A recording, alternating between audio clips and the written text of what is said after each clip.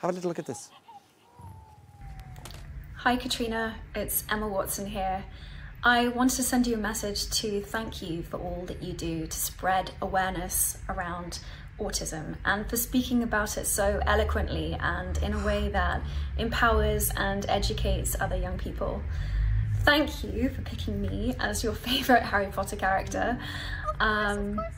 You just seem like such a special and amazing young woman. I've heard that you can do a Rubik's Cube in a crazy quick amount of time and that your dog just had 14 puppies.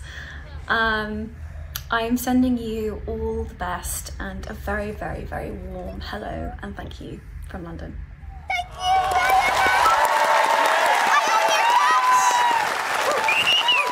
Is that nice? That's a special message just for you. Because we heard all about you. Oh my God. And what was your favourite toy that you played with? Tomorrow I'm going to watch a Harry Potter movie. You are? You're gonna, because that's a bit of magic. And that's her cat. You were saying that's her cat. This isn't from the toy show. This is my own. They actually were so impressed that they wanted me to bring him here. We did really love it. Do you have a superpower?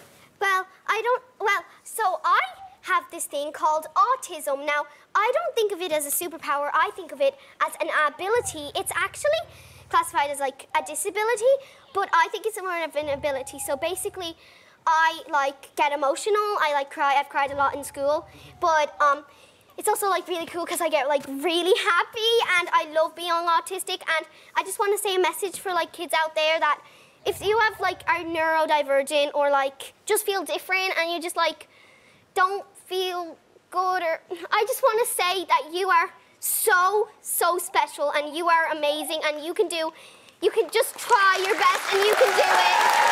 Well done, Catriona. Well done.